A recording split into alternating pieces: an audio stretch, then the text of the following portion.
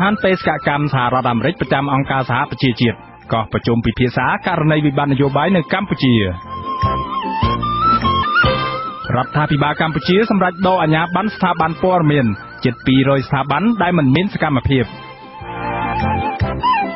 គណៈបកប្រឆាំងថាបើទទួលយកគំនិតបង្កើតគណៈបកថ្មីនឹងនាំឲ្យលោកហ៊ុនសែនក្លាយជាមេដឹកនាំផ្ដាច់ការអតីតប្រធានសហជីពសេរីកម្មករកម្ពុជាលោកជាមនីបដិសេធការញុះញង់ឲ្យសហភាពអឺរ៉ុបដាក់ទណ្ឌកម្មសេដ្ឋកិច្ចមកលើរដ្ឋាភិបាលកម្ពុជារួមនឹងព័ត៌មានផ្សេងៗទៀតបាទជាបន្តទៅទៀតនេះខ្ញុំបាទមានរិទ្ធសូមជូនព័ត៌មានពិស្ដាឯកអគ្គរដ្ឋទូតរបស់សហរដ្ឋអាមេរិកនិងឯកអគ្គរដ្ឋទូតនៃសហគមន៍អឺរ៉ុបប្រចាំនៅអង្គការសហប្រជាជាតិនៅថ្ងៃអង្គារនេះនឹងកោះប្រជុំតំណាងប្រទេសមួយចំនួនរួមទាំងតំណាងរបស់ប្រទេសជប៉ុនផងដែរដើម្បីពិភាក្សាអំពីការរំលាយគណៈបកសង្គ្រោះជាតិសេចក្តីរាយការណ៍របស់ឯកអគ្គរដ្ឋទូតខ្មែរប្រចាំអង្គការសហប្រជាជាតិលោកទុយរីដែលបានផ្ញើទៅកាន់រដ្ឋមន្ត្រីក្រសួងការបរទេសកម្ពុជាកាលពីថ្ងៃទី15ខែធ្នូហើយត្រូវបានបែកធ្លាយតាមបណ្ដាញសង្គម Facebook បានរៀបរាប់ថាតំណាងរបស់ប្រទេសជប៉ុនបានសម្រេចចិត្តបញ្ជូនមន្ត្រីកម្រិតលេខាទី1ទទួលបន្ទុកផ្នែកសិទ្ធិមនុស្សមកចូលរួមក្នុងនាមជាអ្នកចូលរួមធម្មតាតែប៉ុណ្ណោះកាលពីថ្ងៃទី12ខែធ្នូកន្លងទៅនេះអនុគណៈកម្មាធិការរដ្ឋសភារបស់សហរដ្ឋអាមេរិកផ្នែកកិច្ចការបរទេសបានបើកសវនាការមួយស្ដាប់សក្ខីកម្មមន្ត្រីគណៈបកសង្គ្រោះជាតិនិងតំណាងអង្គការសង្គមស៊ីវិលអំពីស្ថានភាពរំលោភសិទ្ធិមនុស្សនិងប្រជាធិបតេយ្យនៅកម្ពុជាក្រុមតំណាងរាស្ត្ររបស់សហរដ្ឋអាមេរិកនៃអនុគណៈកម្មាធិការនេះបានសន្យាថានឹងតាក់ទងប្រទេសសម្ព័ន្ធមិត្តដូចជាសហគមន៍អឺរ៉ុបនិងប្រទេសជប៉ុនដើម្បីរិះរកវិធានការដាក់សម្ពាធលើរដ្ឋាភិបាលលោកហ៊ុនសែនឲ្យបញ្ឈប់ការធ្វើទុកបុកម្នេញមកលើគណៈបកប្រឆាំងអង្គការសង្គមស៊ីវិលនិងប្រព័ន្ធផ្សព្វផ្សាយឯករាជ្យនៅកម្ពុជារហូតមកទល់ពេលនេះប្រទេសដែលមិនទាន់បានបង្ហាញចំហជាក់លាក់ក្នុងការដាក់ទណ្ឌកម្មណាមួយមកដល់រដ្ឋាភិបាលកម្ពុជានោះរួមមានប្រទេសបារាំងប្រទេសជប៉ុននិងប្រទេសអូស្ត្រាលីក៏ប៉ុន្តែកាលពីខែវិច្ឆិកាកន្លងទៅរដ្ឋមន្ត្រីក្រសួងការបរទេសអូស្ត្រាលីអ្នកស្រី Julie Bishop បានប្រាប់ក្រុមមន្ត្រីជាន់ខ្ពស់របស់គណៈបកសង្គ្រោះជាតិថាអូស្ត្រាលីនឹងមិនទទួលស្គាល់លទ្ធផលបោះឆ្នោតជាតិនៅកម្ពុជាក្នុងឆ្នាំ2018ខាងមុខនេះទេប្រសិនបើការបោះឆ្នោតនោះធ្វើឡើងដោយពុំមានវត្តមានរបស់គណៈបកសង្គ្រោះជាតិអនុប្រធានគណៈបកសង្គ្រោះជាតិប្រកាសមិនទទួលយកគំនិតរបស់លោកនាយករដ្ឋមន្ត្រីហ៊ុនសែនដែលស្នើឲ្យគណៈបកប្រឆាំងបង្កើតបកថ្មីសម្រាប់ចូលរួមប្រកួតប្រជែងក្នុងការបោះឆ្នោតជាតិឆ្នាំ2018នោះទេគណៈបកសង្គ្រោះជាតិយល់ថាបើទទួលយកគំនិតនេះនឹងធ្វើឲ្យលោកនាយករដ្ឋមន្ត្រីហ៊ុនសែនក្លាយជាមេដឹកនាំផ្ដាច់ការនៅលើពិភពលោកបាទពីរដ្ឋធានី Washington លោកតាំងសារដារាយការណ៍ព័ត៌មាននេះលោកអេងឆៃអៀងហៅគំនិតថ្មីដែលលោកហ៊ុនសែនផ្ដល់ឲ្យជាយុទ្ធសាស្ត្រនយោបាយដើម្បីដោះស្រាយសម្ពាធអន្តរជាតិរបស់លោកហ៊ុនសែនហើយក៏ជាផ្លូវដែលលោកហ៊ុនសែនចង់ដើរនិងគូសវាសឲ្យបកប្រឆាំងដើរតាមក្រោយពីការចាប់ខ្លួនលោកកឹមសុខានិងការរំលាយគណៈបកសង្គ្រោះជាតិអនុប្រធានគណៈបកប្រឆាំងរូបនេះអះអាងថាបកប្រឆាំងមិនដើរលើផ្លូវដែលលោកហ៊ុនសែនចង់បាននោះទេព្រោះផ្លូវនេះនាំឲ្យលោកហ៊ុនសែនក្លាយជាមេដឹកនាំផ្ដាច់ការហើយកម្ពុជានឹងស្ថិតនៅឯកោពីសហគមន៍អន្តរជាតិដែលនាំឲ្យពលរដ្ឋខ្មែររស់នៅក្នុងភាពក្រីក្រនិងភ័យខ្លាចការប្រកាសបដិសេធតាម Facebook របស់លោកអេងឆៃអៀងគឺជាការឆ្លើយតបទៅនឹង Facebook របស់លោកនាយករដ្ឋមន្ត្រីហ៊ុនសែនកាលពីព្រឹកថ្ងៃទី17ខែធ្នូដែលសរសេរថាគណៈបកសង្គ្រោះជាតិគ្មានថ្ងៃកើតឡើងសារជាថ្មីទៀតឡើយលោកហ៊ុនសែនបានផ្ដល់ជំរឿថាមានតែវិធីមួយគត់គឺការបង្កើតបកថ្មីចូលរួមប្រកួតប្រជែងក្នុងការបោះឆ្នោតខាងមុខប្រសើរជាជាងដើរនិយាយឃោសនាមិនពិតហើយខាតបង់ពេលវេលាកាន់តែច្រើនអ្នកនាំពាក្យគណៈបកប្រជាជនកម្ពុជាលោកសុកអេសានបញ្ជាក់ថាការរំលាយគណៈបកសង្គ្រោះជាតិគឺធ្វើឡើងទៅតាមគោលការណ៍នីតិរដ្ឋត្រឹមត្រូវដូច្នេះគណៈបកប្រឆាំងមួយនេះមិនអាចរស់ឡើងវិញឡើយលោកអះអាងថាបើទោះបីជាមន្ត្រីគណៈបកប្រឆាំងខិតខំរកកិច្ចអន្តរាគមន៍ពីខាងណាក៏ដោយក៏មិនអាចត្រឡប់ក្រោយបានដែរពីព្រោះជាសាធិការសម្រេចនិងបិទផ្លូវតវ៉ា អញ្ចឹងខ្ញុំយល់ថាអាស្រ័យទៅលើឆន្ទៈបងប្អូនទេបងប្អូនចង់បង្កើតគណៈបកអាហ្នឹងច្បាប់ស្វាគមន៍ដែរដោយសិទ្ធិពលរដ្ឋរបស់យើងមានអញ្ចឹងទៅយើងបង្កើតគណៈបកនយោបាយក៏ជាសិទ្ធិរបស់យើងទេបើថាមិនបង្កើតទេរងចាំឲ្យគណៈបកប្រឆាំងដែលត្រូវរំលាយរួចហើយរស់ឡើងវិញក៏រងចាំទៅហើយអាហ្នឹងចាំមើលជាក់ស្ដែងតើវាយ៉ាងណាកុំឲ្យយើងថាស្លាប់ហើយមិនអាចរស់វិញគេគាត់ជឿថាយើងថាវាមិនត្រឹមត្រូវគាត់ចាំរងចាំឲ្យរស់ឡើងវិញអាហ្នឹងក៏សូមឲ្យគាត់រងចាំទៅអាហ្នឹងយើងមិនអាចទៅប្រខិតបង្ខំចិត្តគាត់បានទេបាទ ទោះជាយ៉ាងណាក៏ដោយអនុប្រធានគណៈបកប្រឆាំងបញ្ជាក់ថាដំណោះស្រាយនយោបាយនៅកម្ពុជាអាចមានទៅបានលុះត្រាមានការលុបចោលនៅសេចក្តីសម្រេចរំលាយគណៈបកសង្គ្រោះជាតិដោះលែងប្រធានគណៈបកប្រឆាំងលោកកឹមសុខាដោះលែងអ្នកទោសមនសិការទាំងអស់ទម្លាក់ចោលការចោទប្រកាន់ទាំងអស់លើអ្នកនយោបាយមន្ត្រីសង្គមស៊ីវិលនិងអ្នកសារព័ត៌មានហើយត្រូវអនុញ្ញាតឲ្យអង្គការសង្គមស៊ីវិលនិងប្រព័ន្ធផ្សព្វផ្សាយឯករាជ្យធ្វើសកម្មភាពដោយប្រក្រតីឡើងវិញលោកអេងឆៃអៀងអះអាងថាដំណោះស្រាយនយោបាយបែបនេះគឺអាចនាំឲ្យប្រទេសកម្ពុជានិងប្រជាពលរដ្ឋខ្មែរមានស្ថិរភាពសន្តិភាពនិងមានការអភិវឌ្ឍពិតប្រាកដហើយទទួលបានផលប្រយោជន៍យ៉ាងធំធេងពីសហគមន៍អន្តរជាតិថែមទៀតប្រធានអង្គការសម្ព័ន្ធគណនេយ្យភាពសង្គមលោកសនជ័យយល់ថាការបង្កើតគណៈបកថ្មីមិនមែនជាជំរើសល្អសម្រាប់ពលរដ្ឋកម្ពុជាសប្តាហ៍ថ្ងៃនោះទេលោកបន្តថាបើបកកណ្ដាលអំណាចអនុញ្ញាតឲ្យបង្កើតគណៈបកថ្មីនឹងធ្វើឲ្យអ្នកគាំទ្រគណៈបកសង្គ្រោះជាតិមិនសប្បាយចិត្តហើយគណៈបកថ្មីនោះនឹងរងឥទ្ធិពលពីប្រធានគណៈបកកណ្ដាលអំណាចដដែលជួបឧបសគ្គទី1គេហៅថាការមើលឃើញឬក៏ការជឿទុកចិត្តពីអ្នកគ្រប់គ្រងហើយទី2ឥទ្ធិពលនៅក្នុងការប្រកួតប្រជែងតាមរយៈការបោះឆ្នោតនេះអាចនឹងជួបជាបញ្ហាដែរនេះមិនរាប់ចូលនៅដំណើរការនៃការចុះឈ្មោះហើយនឹងការដាក់បេក្ខភាពផ្សេងនៅក្នុងអាជ្ញាសម្ព័ន្ធដឹកនាំរបស់គណៈបកនឹងដែរលោកសនជ័យអះអាងថាការជជែកគ្នាដើម្បីរកដំណោះស្រាយរួមគ្នាប្រសើរជាជាងការចង្អុលបង្ហាញឲ្យបង្កើតគណៈបកថ្មីខ្ញុំតាំងសារ៉ាដាអាស៊ីសេរីពីរដ្ឋធានី Washington លោកអ្នកនាងជាទីមេត្រីក្រុមអង្គការមេដាធម្មជាតិថារឿងអាស្រូវបាត់លុយខ្សាច់រាប់រយលានដុល្លារដែលមិនត្រូវបានស្ថាប័នពាក់ព័ន្ធរបស់រដ្ឋាភិបាលចេញមុខបកស្រាយឬក៏អើពើស៊ើបអង្កេតនោះឡើយខណៈដែលអតីតសកម្មជនបរិស្ថានបែរត្រូវជាបានចាប់ឃុំខ្លួនអស់រយៈពេលជាច្រើនខែទៅវិញសូមលោកអ្នកនាងរងចាំស្ដាប់សេចក្តីរាយការណ៍ពិស្ដារអំពីរឿងនេះនាពេលបន្តិចទៀតបាទសូមអរគុណបាទលោកអ្នកនាងប្រិយមិត្តអ្នកស្ដាប់ជាទីមេត្រីលោកនាយករដ្ឋមន្ត្រីហ៊ុនសែនព្រមមានដាក់ទណ្ឌកម្មលើសហរដ្ឋអាមេរិកនិងសហគមន៍អឺរ៉ុបដោយមិនចេញទិដ្ឋាការឬវីសាឲ្យមន្ត្រីទាំងនោះវិញសារគម្រាមរបស់បរិសុទ្ធខ្លាំងនៅកម្ពុជានេះធ្វើឡើងនៅចំពោះមុខកម្មកររោងចក្រកាត់ដេររាប់ពាន់នាក់នៅឯមជ្ឈមណ្ឌលកោះពេជ្រកាលពីថ្ងៃទី17ខែធ្នូដោយលោកហ៊ុនសែនអះអាងថាប្រទេសកម្ពុជាឥឡូវនេះគឺមិនដូចប្រទេសកម្ពុជាកាលពីមុននោះទេពិភពលោកមានទៅមានមកពាក្យរឹតបន្តឹងវីសាទិដ្ឋាការសូមអញ្ជើញវាចំណេញលុយខ្មែរផងមិនចាំបាច់ប៉ុន្តែកុំភ្លេចថាគេក៏ត្រូវការចូលស្រុកយើងដែរហើយយើងបន្តឹងវិញទៅវាមានស្អីវាមានអីខុសអាហ្នឹងអត់ទេបងសូមទិដ្ឋាការយើងមិនឲ្យវិញទៅវាបានតាវាអត់មានអីខុសផងហើយប្រទេសខ្មែរមិនមែនមានតំណែងតំណងត្រឹមតែក្រុមប្រទេសមួយក្រុមប្រទេសប្រមាណហ្នឹងណាមានតំណែងតំណងយ៉ាងច្រើនខ្មែរសម័យនេះបាទសារព្រមានរបស់លោកហ៊ុនសែននេះធ្វើឡើងជាការឆ្លើយតបទៅនឹងសហរដ្ឋអាមេរិកដែលបានប្រកាសបិទទិដ្ឋាការឬវីសាលើមន្ត្រីរដ្ឋាភិបាលនិងក្រុមគ្រួសារពួកគេដែលរងការចោទប្រកាន់ថាបានចូលដៃចូលជើងក្នុងការបំផ្លាញលទ្ធិប្រជាធិបតេយ្យនិងសិទ្ធិមនុស្សនៅកម្ពុជាកាលពីពេលថ្មីៗនេះសភាអឺរ៉ុបក៏បានអនុម័តសេចក្តីសម្រេចស្តីពីវិធានការដាក់ទណ្ឌកម្មលើរដ្ឋាភិបាលកម្ពុជាដែលក្នុងនោះក៏រួមមានការបិទទិដ្ឋាការឬវីសានេះផងដែរអ្នកវិភាគនយោបាយលោកបណ្ឌិតឡៅម៉ុងហៃហៅការឌឺដងនិងជំរុញឲ្យសហគមន៍អន្តរជាតិដាក់ទណ្ឌកម្មលើរដ្ឋាភិបាលខ្លួនឯងបែបនេះមិនមែនជារឿងចំណេញដល់ជាតិនោះទេលោកបណ្ឌិតឡៅម៉ុងហៃយល់ថាលោកនាយករដ្ឋមន្ត្រីហ៊ុនសែនគួររិះរកវិធីប្រសើរជាងនេះក្នុងការឆ្លើយតបទៅនឹងសម្ពាធអន្តរជាតិអ្នកវិភាគយល់ស្របគ្នាថាប្រទេសកម្ពុជាពឹងពាក់ស្ទើរតែទាំងស្រុងទៅលើសហរដ្ឋអាមេរិកនិងសហគមន៍អឺរ៉ុបផ្នែកទំនាក់ទំនងពាណិជ្ជកម្មការដាក់ទណ្ឌកម្មផ្នែកការទូតនិងសេដ្ឋកិច្ចដូចជាការផ្អាកការអនុគ្រោះពន្ធលើផលិតផលនាំចេញទៅទីផ្សារអាមេរិកនិងអឺរ៉ុបនឹងធ្វើឲ្យប៉ះពាល់យ៉ាងធ្ងន់ធ្ងរដល់ជីវភាពរស់នៅរបស់ពលរដ្ឋក្រីក្រនៅកម្ពុជាសហគមន៍អឺរ៉ុបលើកលែងតែប្រទេសចិនយល់ស្របគ្នាថាវិធានការដាក់ទណ្ឌកម្មលើរដ្ឋាភិបាលលោកហ៊ុនសែនគឺធ្វើឡើងដោយសារការធ្វើទុកបុកម្នេញគណៈបកប្រឆាំងអង្គការសង្គមស៊ីវិលនិងប្រព័ន្ធផ្សព្វផ្សាយឯករាជ្យនៅកម្ពុជា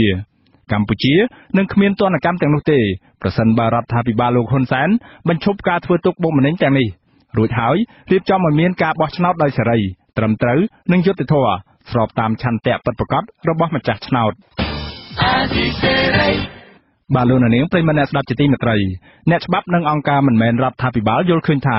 ការអនុវត្តច្បាប់ប្រឆាំងអំពើពុករលួយដែលតម្រូវឲ្យប្រកាសទ្រព្យសម្បត្តិទៅលើអ្នកនយោបាយគណៈបកសង្គ្រោះជាតិគឺជារឿងដែលមិនធ្លាប់កើតមាននៅប្រទេសកម្ពុជា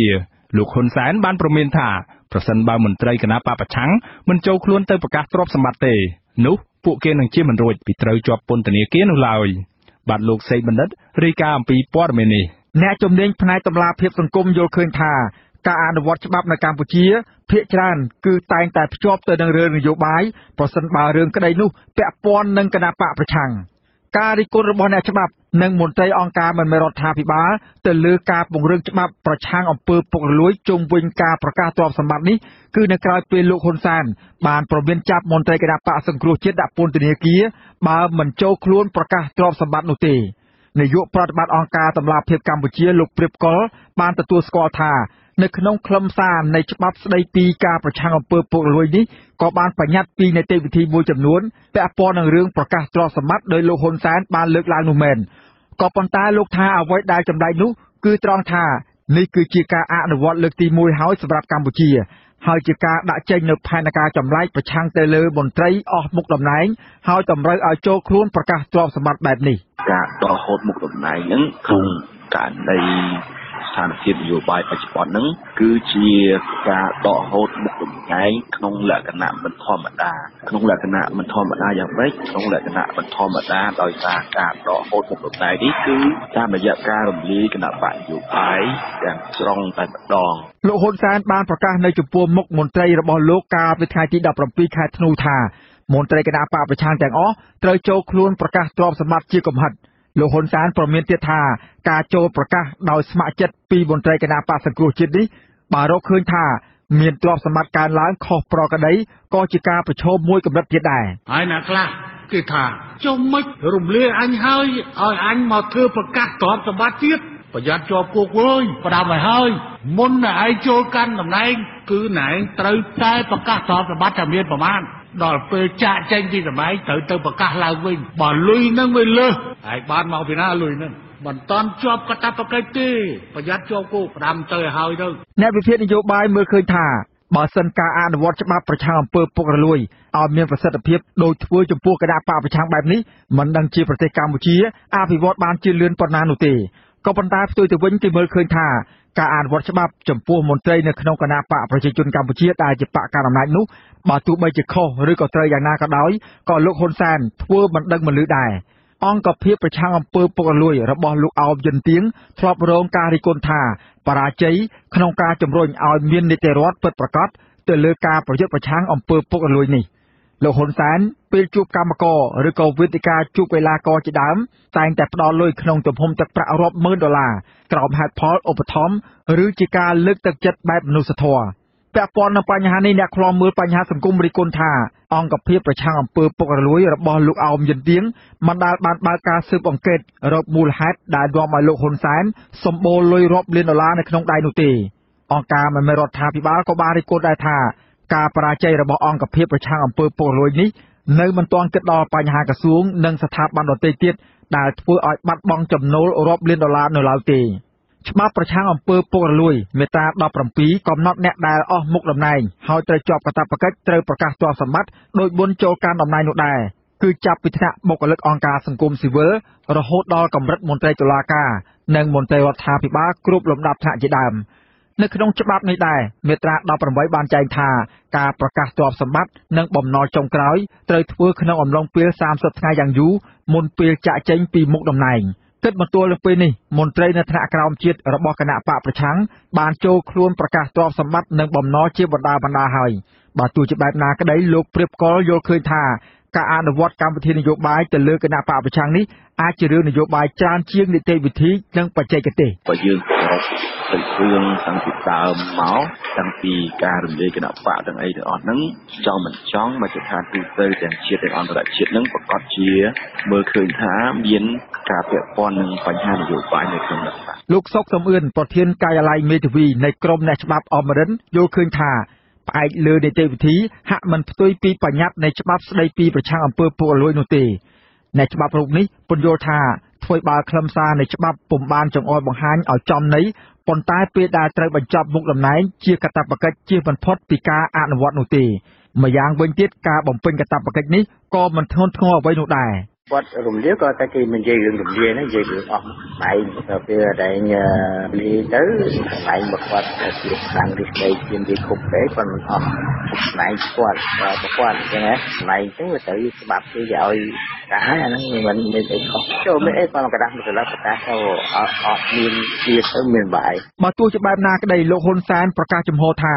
មិនខ្វល់នឹងសម្ពាធអន្តរជាតិដែលនឹងធ្វើឲ្យរដ្ឋាភិបាលរបស់លោកត្រូវប្រឈមមុខជារដ្ឋឯកោនៅលើឆាកអន្តរជាតិនោះឡើយក្រសួងពាណិជ្ជកម្មកាលពីថ្ងៃទី4ខែធ្នូបានដាក់ការព្រួយបារម្ភចំពោះវិស័យកាត់ដេរនៅកម្ពុជាថាអាចនឹងត្រូវរង្គោះរង្គើក្រសួងពាណិជ្ជកម្មបានស្នើឲ្យលោកនាយករដ្ឋមន្ត្រីហ៊ុនសែនត្រូវពិចារណាដោយហ្មត់ចត់ប្រសិនបើសហគមន៍អឺរ៉ុបត្រូវព្យួរពន្ធគយឬកាត់ការអនុគ្រោះពន្ធពីកម្ពុជាមែននោះរដ្ឋាភិបាលនឹងជាប់កាតព្វកិច្ចបង់ពន្ធនៅក្នុងមួយឆ្នាំជិត$700 លានសហរដ្ឋអាមេរិកដែលនេះជាការខាត់បងដ៏ធំមួយសម្រាប់ប្រទេសកម្ពុជាខ្ញុំ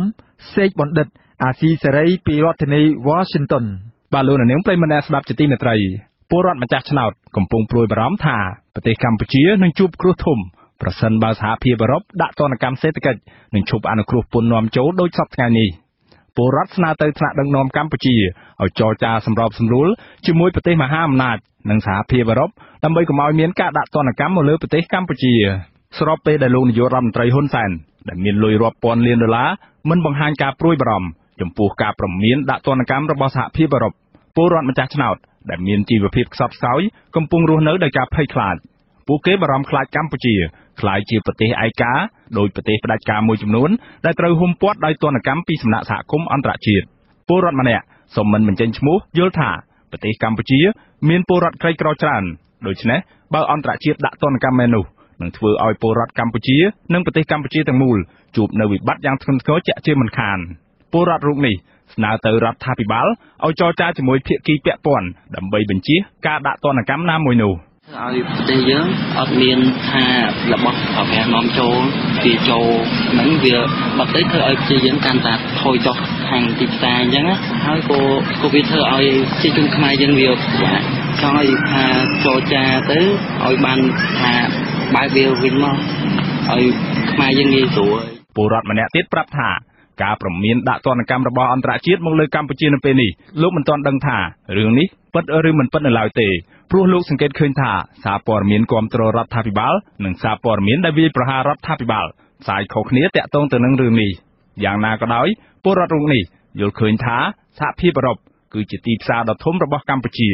ដូច្នេះលោកថារដ្ឋាភិបាលកម្ពុជាគួរជជែកជាមួយសហភាពអឺរ៉ុបឲ្យបានត្រឹមត្រូវដើម្បីគេចផុតពីការដាក់ទណ្ឌកម្មណាមួយពីសហភាពអឺរ៉ុបពលហ្នឹងវាអាស្រ័យទៅលើហេតុផលអីដែលគេបាត់អញ្ចឹងយើងត្រូវហេតុផលណាដែលមូលហេតុដែលគេបាត់ហើយយើងព្យាយាមរកដំណោះស្រាយទោះបីជាយើងដោះស្រាយយើងមិនអាចបាន 100% ទេតែណាក៏យើងអាចបានថា 70-80% ដែរអញ្ចឹងព្យាយាមគាត់រកដំណោះស្រាយជាភាសាជាងគាត់ផ្ដាច់អហង្ការគាត់ថាគាត់មិនឃើញរដ្ឋាភិបាលពេលខ្លះគាត់តាមតែចិត្តពួកគាត់ការព្រួយបារម្ភរបស់ក្រមពលរដ្ឋនៅពេលនេះគណៈរដ្ឋាភិបាលលោកហ៊ុនសែនរងសម្ពាធពីអន្តរជាតិផ្ទួនដោយសារករណីរំលោភសិទ្ធិមនុស្សនិងដើរខុសគន្លងលទ្ធិប្រជាធិបតេយ្យសហគមន៍អឺរ៉ុបបានបោះឆ្នោតដោយឯកច្ឆន្ទលើសេចក្តីសម្រេចចាត់វិធានការដាក់ទណ្ឌកម្មធ្ងន់ធ្ងរលើរដ្ឋាភិបាលលោកហ៊ុនសែនដែលនឹងប៉ះពាល់ដល់វិស័យឧស្សាហកម្មកាត់ដេរសម្លៀកបំពាក់និងស្បែកជើងដែលមានកម្មករជិត1លាននាក់និងវិស័យពាណិជ្ជកម្មធំៗដទៃទៀតព្រមទាំងការកាត់ផ្តាច់ជំនួយលើវិស័យផ្សេងទៀតផងដែរលោកហ៊ុនសែនដែលអះអាងថាលោកមិនខ្លាចការដាក់ទណ្ឌកម្មណាមួយពីសំណាក់សហគមន៍អន្តរជាតិនោះក៏ប៉ុន្តែកាលពីពេលថ្មីៗនេះលោកបែរជាត្អូញត្អែស្រែកចង់បានយុត្តិធម៌ពីសហគមន៍អន្តរជាតិទៅវិញលោកហ៊ុនសែនត្អូញត្អែថាការដែលប្រទេសមហាអំណាចប្រើប្រាស់ឥទ្ធិពលមកលើប្រទេសតូចៗគឺជារឿងអយុត្តិធម៌ក៏ប៉ុន្តែទន្ទឹមនឹងការត្អូញត្អែនេះលោកហ៊ុនសែនថ្លែងឌឺដងទៅនឹងការដាក់ទណ្ឌកម្មរឿងបរទេសបង្កកលុយមន្ត្រីរដ្ឋាភិបាលរបស់លោកថាទណ្ឌកម្មនេះមិនបានប៉ះដល់ក្បាលរបស់លោកនោះទេលោកហ៊ុនសែនថ្លែងដោយខ្វះភាពទទួលខុសត្រូវក្នុងនាមជាថ្នាក់ដឹកនាំរដ្ឋាភិបាលថាលោកលើកទឹកចិត្តឲ្យមានការបង្កកលុយថ្នាក់ដឹកនាំមន្ត្រីកម្ពុជាព្រោះលោកគ្មានលុយទុកនៅក្រៅប្រទេសទេមិនតែប៉ុណ្ណោះលោកហ៊ុនសែនថាលោកស្អប់ណាស់អ្នកទាំងឡាយណាដែលយកលុយទៅទុកនៅបរទេសអ្នកខ្លះសង្ឃឹមទៅលើការបង្កកទ្រព្យសម្បត្តិរបស់មេដឹកនាំកម្ពុជានៅក្រៅប្រទេសសូមជ័យធ្វើទៅខ្ញុំរុញឲ្យណែធ្វើទៅ ដើម្បីរកឲ្យឃើញដើម្បីដឹកនាំកម្ពុជាណាខ្លះមានលុយនៅក្រៅប្រទេសរឹបខ្ញុំរុញឲ្យដែររឹបទៅ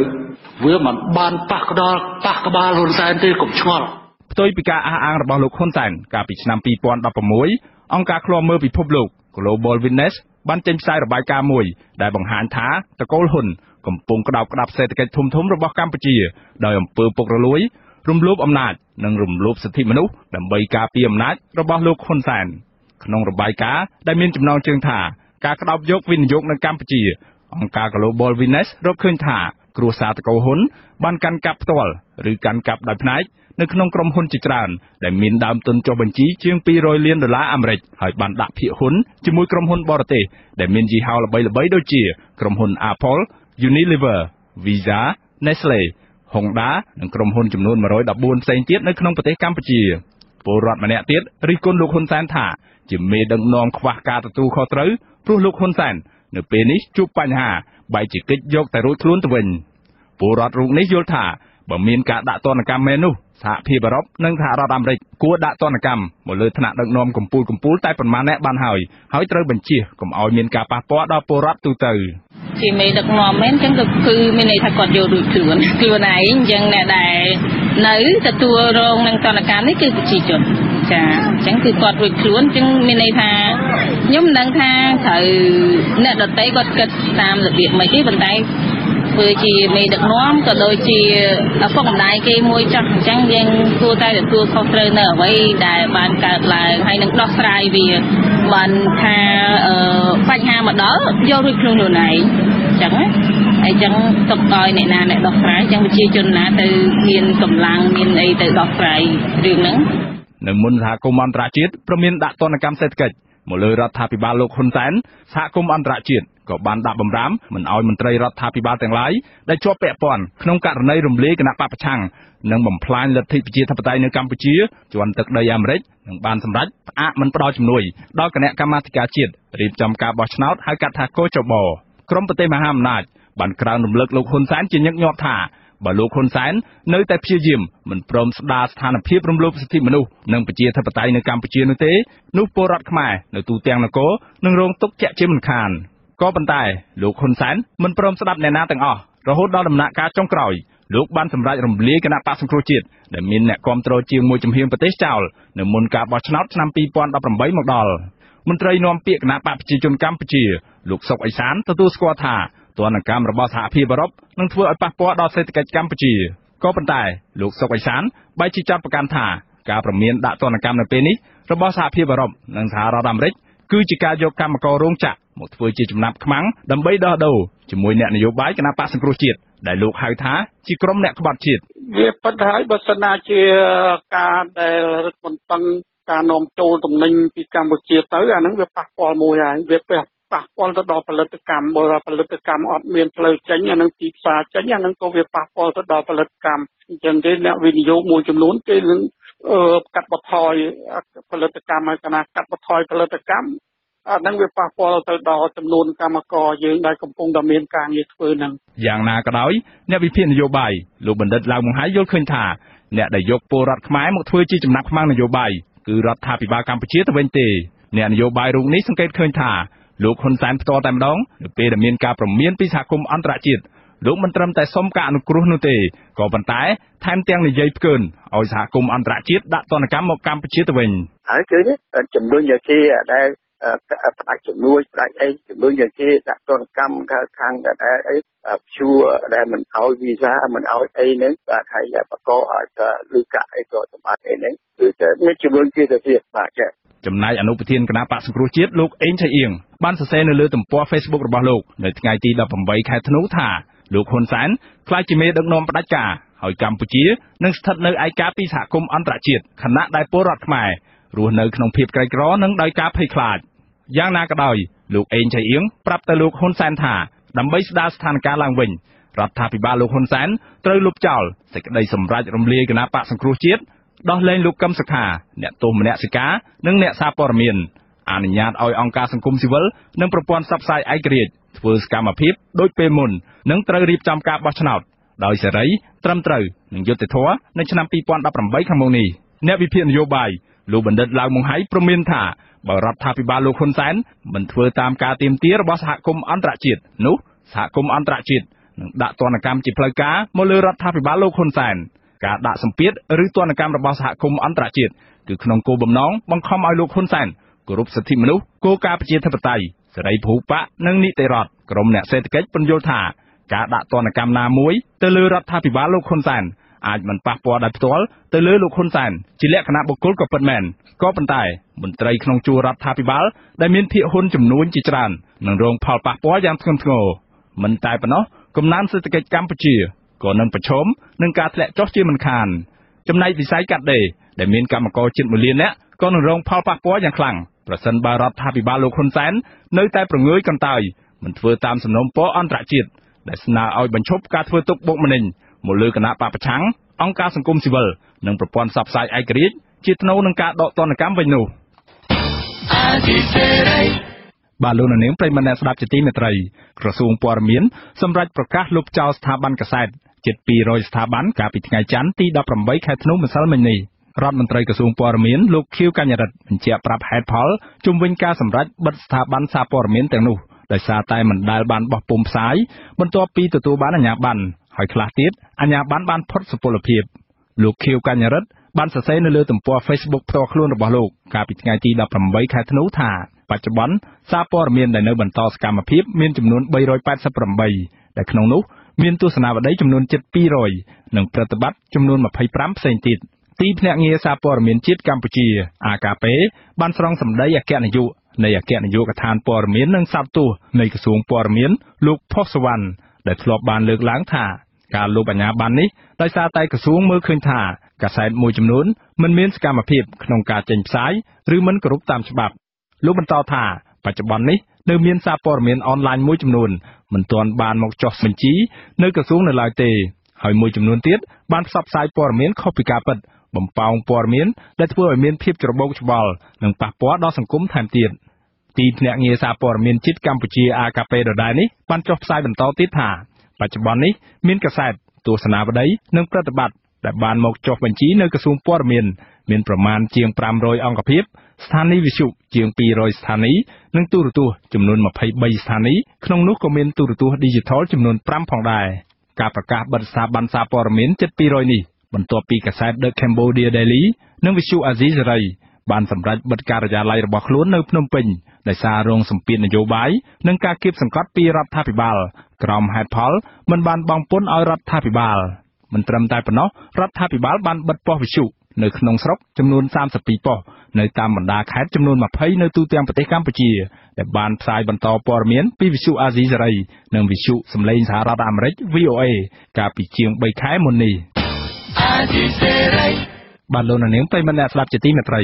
ក្រុមសហជីពគាំទ្ររដ្ឋាភិបាលជាង100សហជីពក្រោមការសម្របសម្រួលរបស់លោកជួនមុំថុលប្រធានសហភាពសហព័ន្ធសហជីពជាតិកម្ពុជាបានរួមគ្នាដាក់ពាក្យបណ្ដឹងប្រឆាំងលោកជាមនីដែលជាសមាជិកក្រុមប្រឹក្សាឃ្លាំមើលពហុវិស័យនៃកម្ពុជានិងជាអតីតប្រធានសហជីពសេរីកម្មករនៃប្រជាណាចក្រកម្ពុជាពីបទញុះញង់ក្នុងពេលដែលលោកបានផ្ដល់បទសម្ភាសន៍ជាមួយវិទ្យុអាស៊ីសេរីកាលពីថ្ងៃទី15ខែធ្នូកន្លងទៅនេះពាក្យបណ្ដឹងនោះចោទលោកជាមនីថាបានអំពាវនាវឲ្យសហគមន៍អឺរ៉ុបដាក់ទណ្ឌកម្មមកលើរដ្ឋាភិបាលលោកហ៊ុនសែនឲ្យកាន់តែលឿនកាន់តែល្អពាក្យបណ្ដឹងចុះថ្ងៃទី18ខែធ្នូម្សិលមិញទាមទារឲ្យព្រះអាជ្ញាចោទប្រកាន់លោកជាមនីនិងបកពួកដើម្បីបញ្ជូនទៅតុលាការផ្ដន្ទាទោសតាមច្បាប់និងទាមទារសំណងជំងឺចិត្តដល់កម្មករនិយោជិតចំនួន$1លានអាមេរិកបាទជាបន្តទៅទៀតនេះសូមអញ្ជើញលោកអ្នកនាងស្ដាប់បទសម្ភាសន៍រវាងខ្ញុំបាទជាមួយនឹងលោកជាមនីជុំវិញករណីប្តឹងផ្តល់ខាងលើនេះដូចតទៅតើលោកជាមនីផ្ទាល់ខ្លួនឯងមានការព្រួយបារម្ភទេចំពោះបណ្ដឹងថ្មីមួយនេះទីមួយមិនមានការព្រួយបារម្ភអីទេប៉ុន្តែជាទូទៅខ្ញុំឃើញមានមន្ត្រីស៊ីវិលមួយចំនួនដែលខ្ញុំគិតសង្ស័យដោយការពីលោកជាវិជានៅរួចខ្ញុំឃើញគេមកនៅម្ដងគៀនផ្ទះខ្ញុំហ្នឹងអស់រយៈពេល1ខែ2ខែហើយខ្ញុំឃើញមានមែនតែខ្ញុំក៏សង្ស័យណាខ្ញុំសុំមួយថាធ្វើយ៉ាងណាសូមកុំឲ្យមានការសម្លាប់មនុស្សសម្លាប់អីដូចក្រៅប្រព័ន្ធអីណាឲ្យឡើងក្តីឡើងក្តាំងអីតតាំងគ្នាទៅខ្ញុំចង់អញ្ចឹងទេកុំឲ្យថាខាងឈ្លីអីអីសម្រាប់អីចាណាហើយខ្ញុំគិតថាសម្រាប់ខ្ញុំដូចអត់មានបញ្ហាអីព្រួយបារម្ភអីទេប៉ុន្តែខ្ញុំត្រូវមើលដែរថាតើតឡាការហ្នឹងគាត់ គាត់ឯករាជ្យអត់ហើយអ្នកប្តឹងហ្នឹងគាត់ប្តឹងតាមសំណុំរឿងហ្នឹងគាត់បានស្ដាប់បានអីត្រឹមត្រូវនៅណាបាទប៉ុន្តែព្រួយបារម្ភសំខាន់បំផុតគឺរឿងកលាខាហ្នឹងគាត់មិនឯករាជ្យគាត់មិនកាត់ក្តីយុត្តិធម៌អាហ្នឹងព្រួយបារម្ភណាហើយបើត្រូវបើថាបណ្ដឹងតាមការប្តឹងផ្ដាល់ពីមេសហព័ន្ធសហជីពនានាហ្នឹងខ្ញុំមិនមានការព្រួយបារម្ភទេពីព្រោះខ្ញុំយល់ថាគាត់អត់បានស្ដាប់ខ្លឹមសារនៃខ្ញុំនិយាយ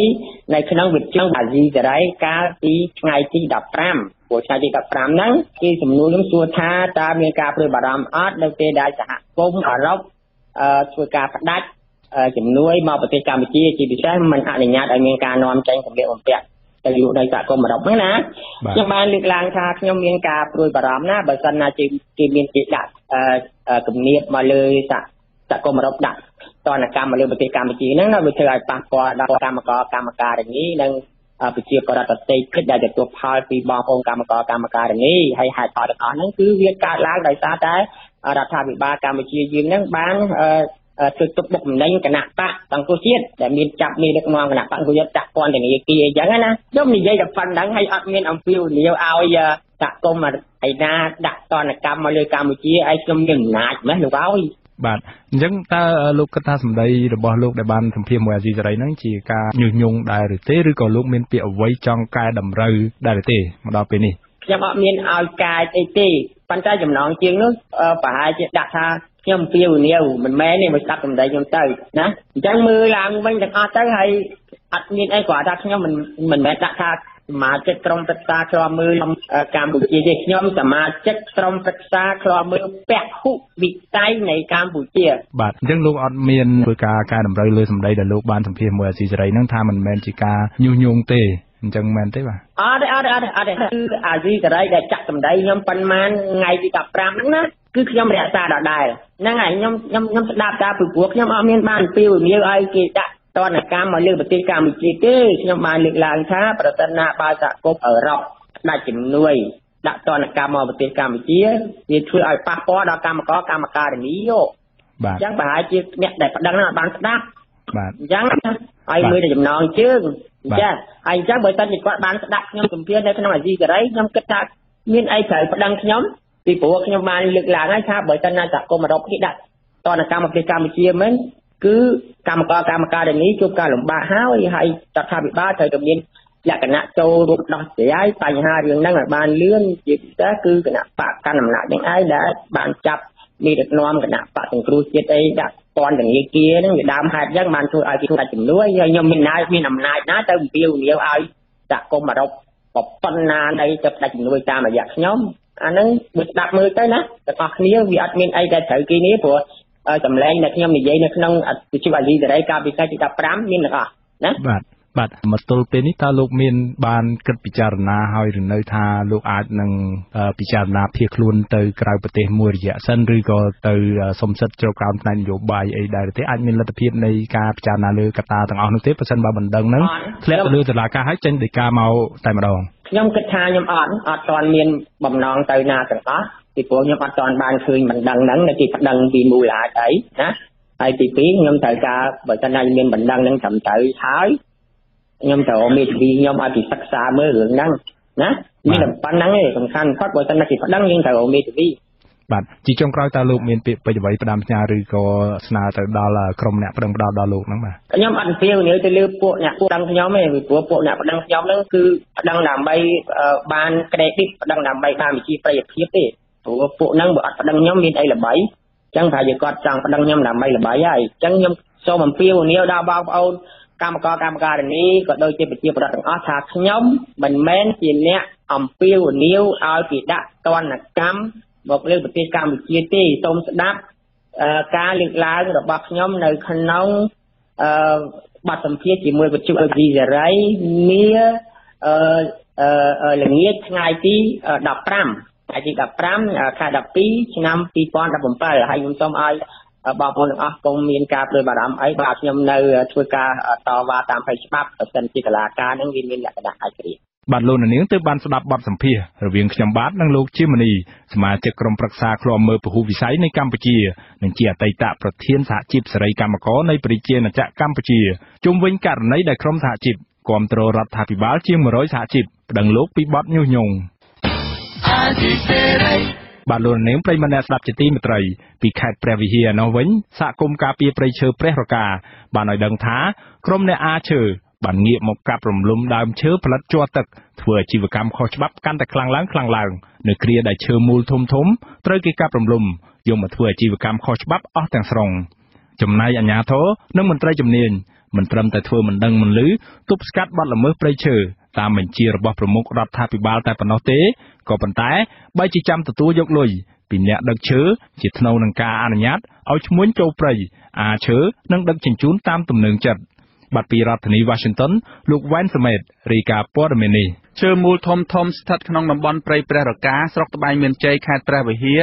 ដែលជនជាតិដើមភាគតិចគួយអាស្រ័យផលច្រើនចំនួនមកហើយនោះត្រូវបានគេលួចកាប់ធ្វើអាជីវកម្មអស់ស្ទើរទាំងស្រុងហើយបច្ចុប្បន្ននៅសេសសល់តែដើមផលិតជ័រទឹកដែលជាដង្ហើមសេដ្ឋកិច្ចរបស់ជនជាតិដើមភាគតិចគួយអាស្រ័យផលកំពុងបាត់បន្តិចម្ដងប្រជាសហគមន៍ភូមិប្រមេថ្លែងសុំមិនបញ្ចេញឈ្មោះឲ្យដឹងនៅថ្ងៃទី18ធ្នូថា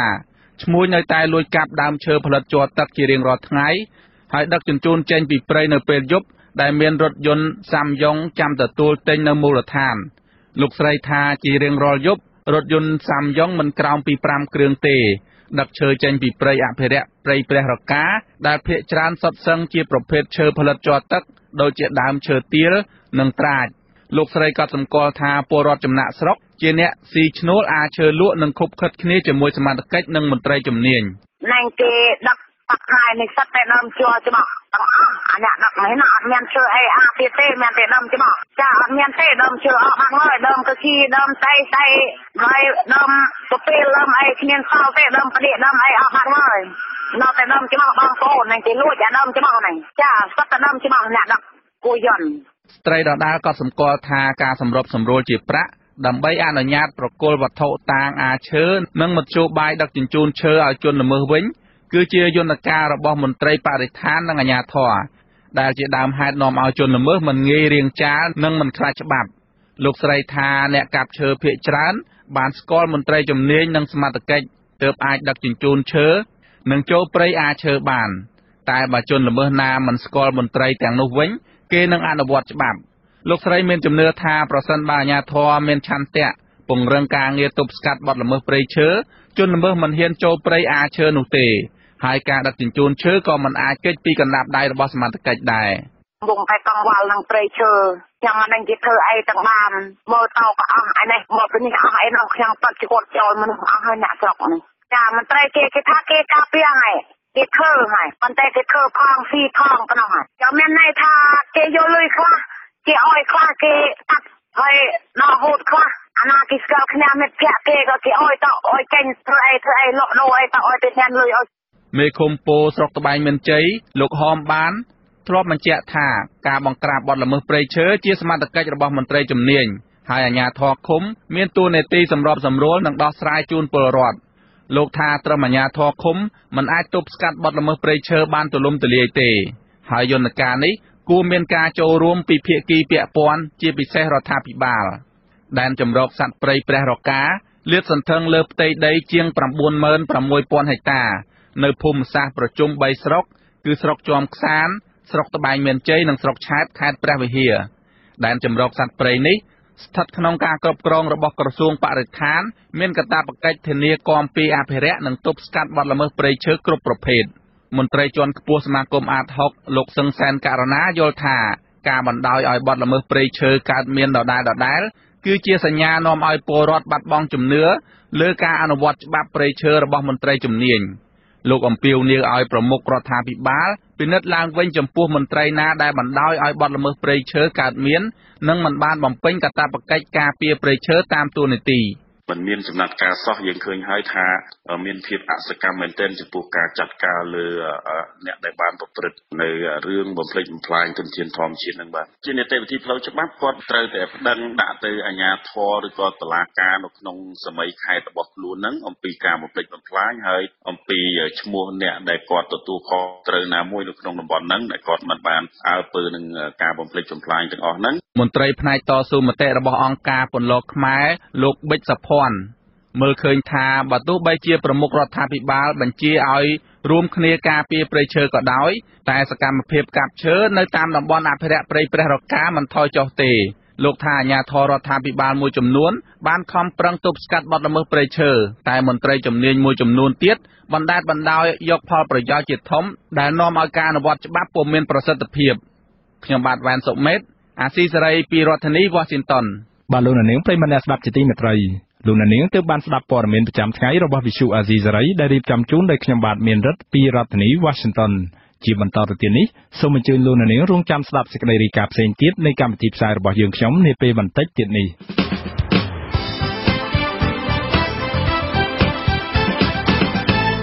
លោកនាងកញ្ញាអ្នកស្ដាប់ជាទីមេត្រីនៅក្នុងការផ្សាយជាបន្តទៅទៀតនេះយើងខ្ញុំមានបទសម្ភាសន៍និងសេចក្តីរាយការណ៍ពិស្ដារស្ដីអំពី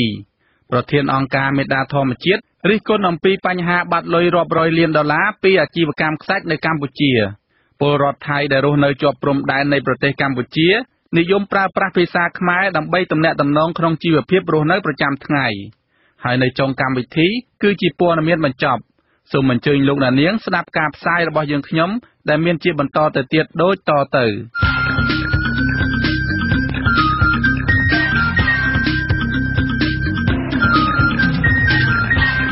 បទសម្ភាសន៍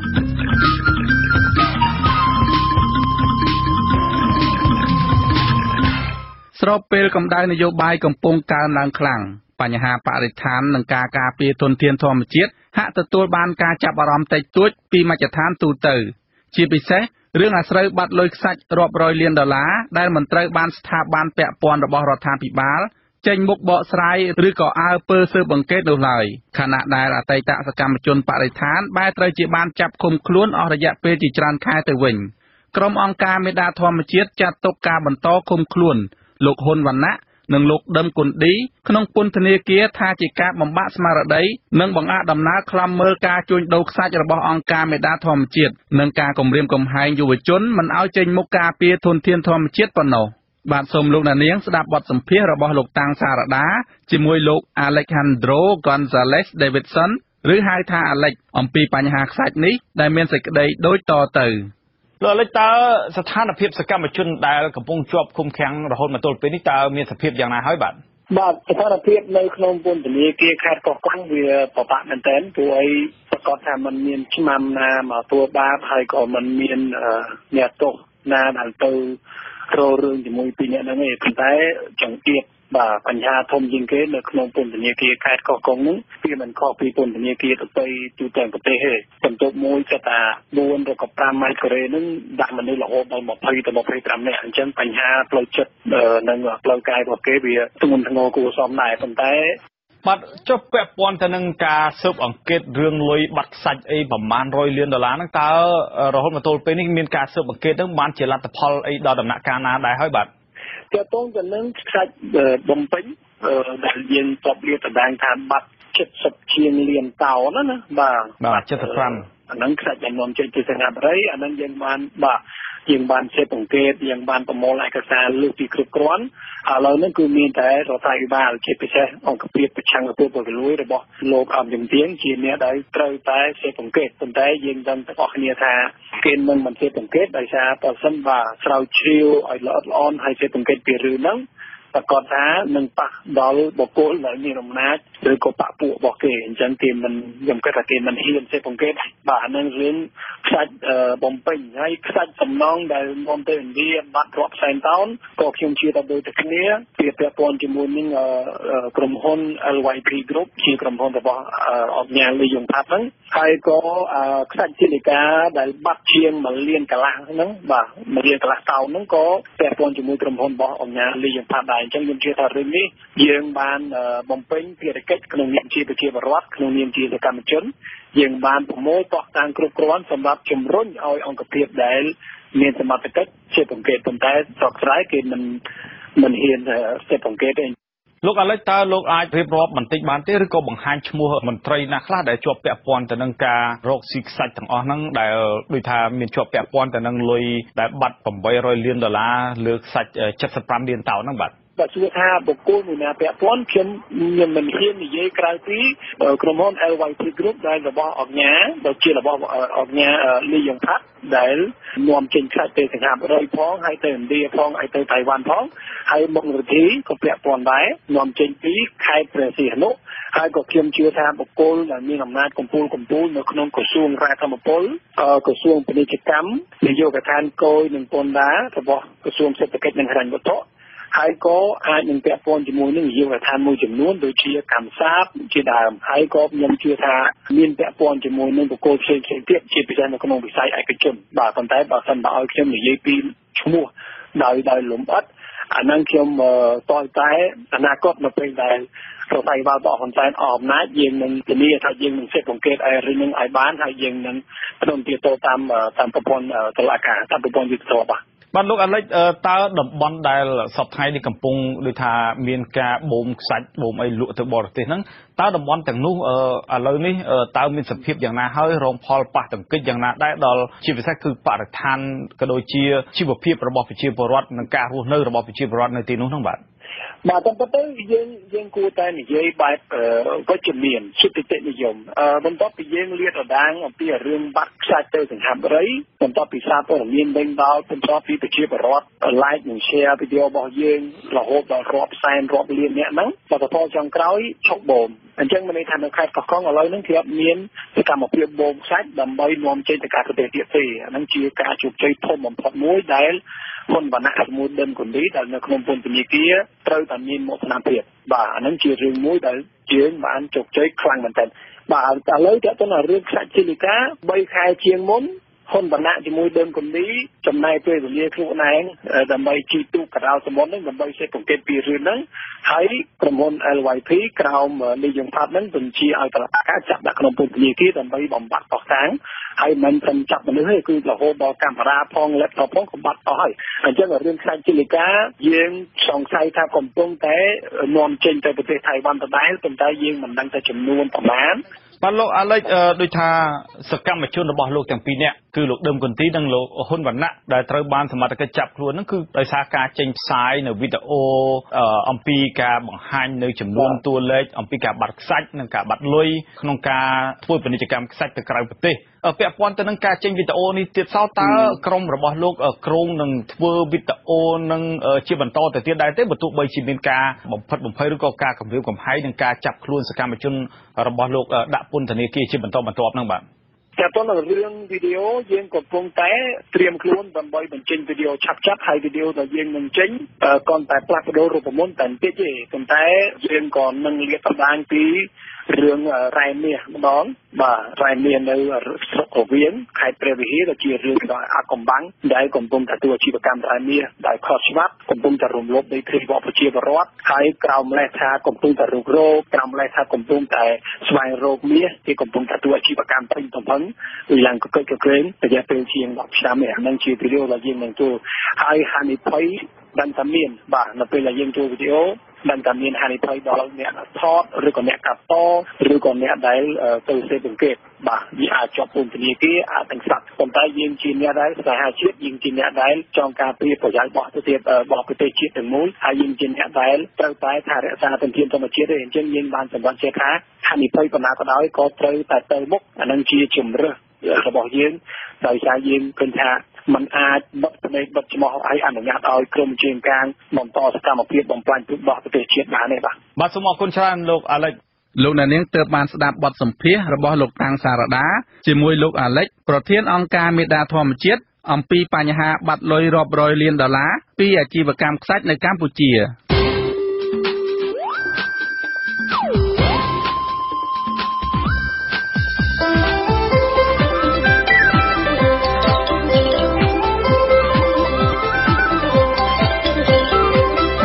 សេចក្តីរាយការណ៍ពិស្ដា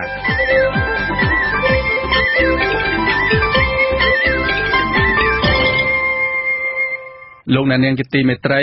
ប្រជាពលរដ្ឋថៃរាប់រយគ្រួសារនៅឃុំពោណាំរនស្រុកថាប់សៃខេត្តចន្ទបុរីជាប់ព្រំប្រទល់ស្រុកសាឡាក្រៅខេត្តបៃលិនកម្ពុជានិយមប្រើប្រាស់ភាសាខ្មែរដើម្បីទំនាក់ទំនងក្នុងជីវភាពរស់នៅប្រចាំថ្ងៃ ពលរដ្ឋថៃដែលមានវ័យចំណាស់បារម្ភពីការបាត់បង់អត្តសញ្ញាណដើមក្នុងការប្រើប្រាស់ភាសាខ្មែរក្នុងការប្រស្រ័យទាក់ទងគ្នាត្បិតចំនួនអ្នកចេះនិយាយភាសាខ្មែរក្នុងសហគមន៍របស់ពួកគេកាន់តែថយចុះពួកគេចង់ឲ្យក្មេងៗជំនាន់ក្រោយរក្សាប្រពៃណីនិងភាសាខ្មែរតទៅមុខទៀតបរិះវ័យ70ប្លាយម្នាក់ឈ្មោះសយសុវណ្ណដែលចេះនិយាយខ្មែរមួយមានប្រសាសន៍ថាលោកចេះនិយាយខ្មែរតាមរយៈដូនតានិងឪពុកម្ដាយបានបង្រៀនពីដើមមកលោកបន្តថានៅពេលមានពិធីបុណ្យទានឬមង្គលការម្ដងគេប្រើប្រាស់ភាសាថៃទាំងអស់ពលរដ្ឋរូបនេះចេះតែនិយាយភាសាខ្មែរប៉ុន្តែលោកមិនចេះសរសេរអក្សរខ្មែរទេចំណែកកូនរបស់គាត់វិញគឺបានបង្រៀនឲ្យនិយាយខ្មែរដែរប៉ុន្តែពួកគេមិនចេះទេពលគឺចេះតែភាសាថៃនិងអក្សរតែប៉ុណ្ណោះម៉ែក៏ចេះហើយមិនសូវចេះហើយថ្ងៃនោះមានតែថៃហើយអស់ពីតានេះទៅមានទេចេះថៃចេះខ្មែរទេអត់ចេះខ្មែរទេក៏និយាយក៏ចេះតែមិននិយាយអស់ហើយអស់ពីតានេះនឹងយកទៅមានដែរមិនខុសគ្នានេះពលរដ្ឋមួយរូបទៀតលោកសុំចិត្តអេស៊ូមានប្រសាសន៍ថាកូនរបស់គាត់អាចស្ដាប់ភាសាខ្មែរបានប៉ុន្តែនិយាយមិនបានដោយសារពួកគេនិយាយតែភាសាថៃ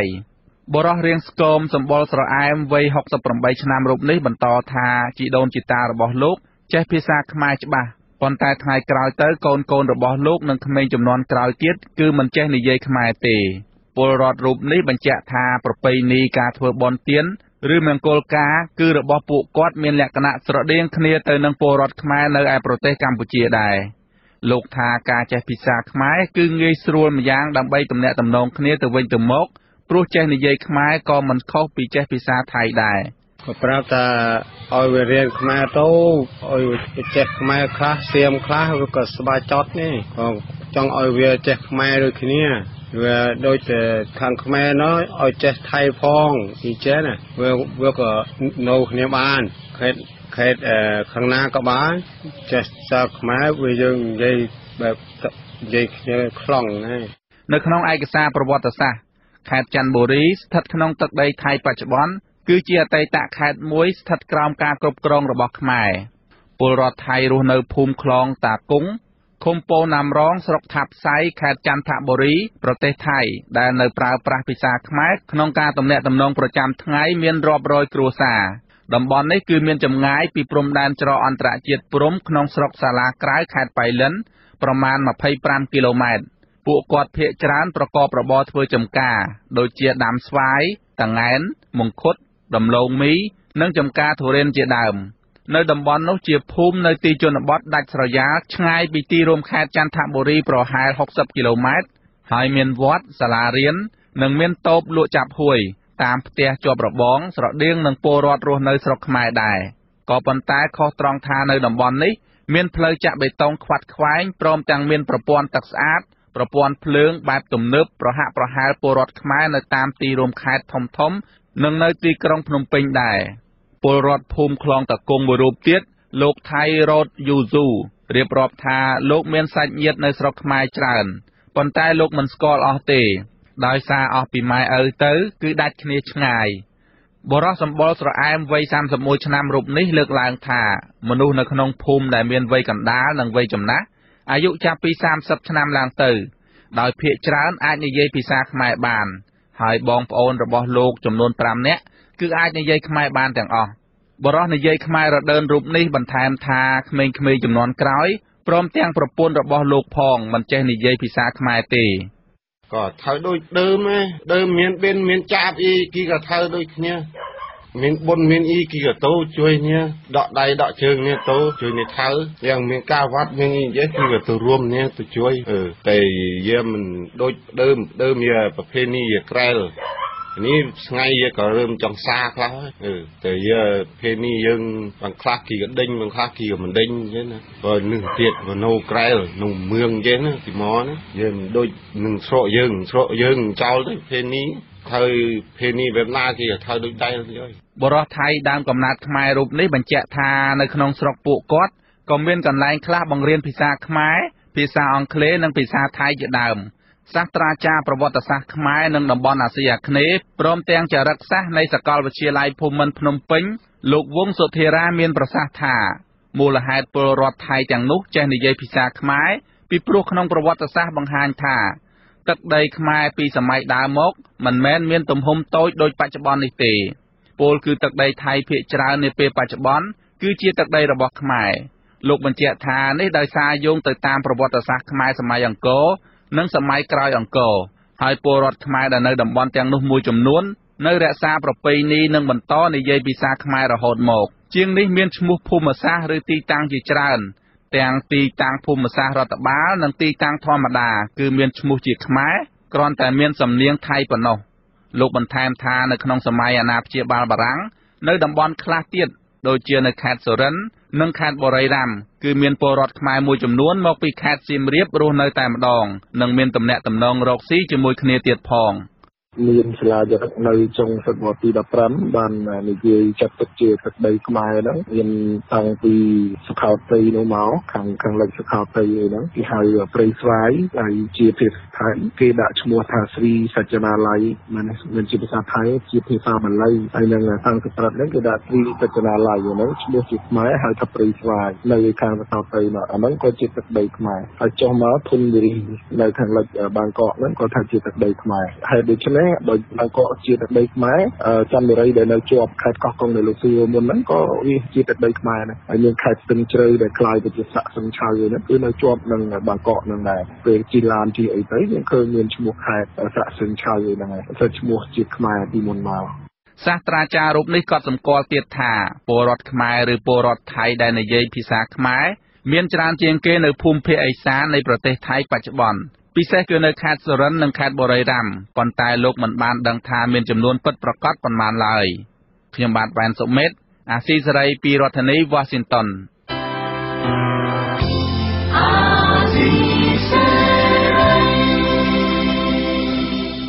បាទលោកនាងប្រិយមិត្តអ្នកស្ដាប់ជាទីមេត្រីជាបន្តទៅទៀតនេះខ្ញុំបាទមានរិទ្ធសូមជូនព័ត៌មានបញ្ចប់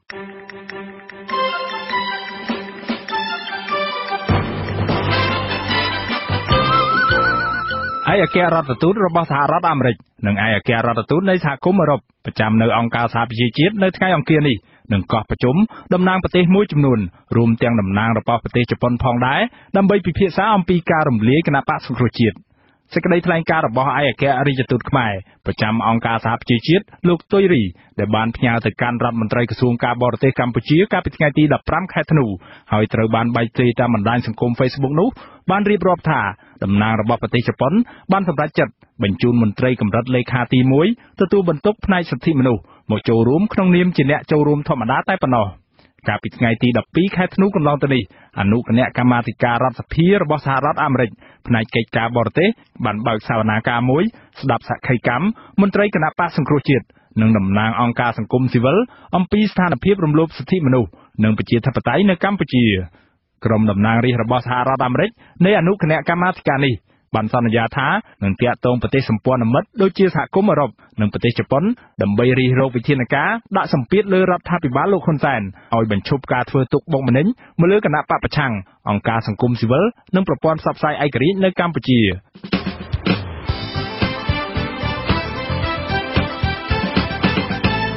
លោកអ្នកនាងកញ្ញាអ្នកស្ដាប់ជាទីមេត្រីកម្មវិធីផ្សាយរយៈពេល1ម៉ោងនៃវិទ្យុអាស៊ីសេរីជាភាសាខ្មែរនៅពេលនេះចប់តែប៉ុណ្ណេះបាទយើងខ្ញុំសូមជូនពរដល់លោកអ្នកនាងព្រមទាំងក្រុមគ្រួសារទាំងអស់ឲ្យជួបប្រកបតែនឹងសេចក្តីសុខចម្រើនរុងរឿងកុំបីឃ្លានឃ្លាតឡើយខ្ញុំបាទវ៉ែនសុមេតខ្ញុំបាទមានរិទ្ធព្រមទាំងក្រុមការងារទាំងអស់នៃវិទ្យុអាស៊ីសេរីសូមអរគុណនិងសូមជម្រាបលាបាទសូមជម្រាបលា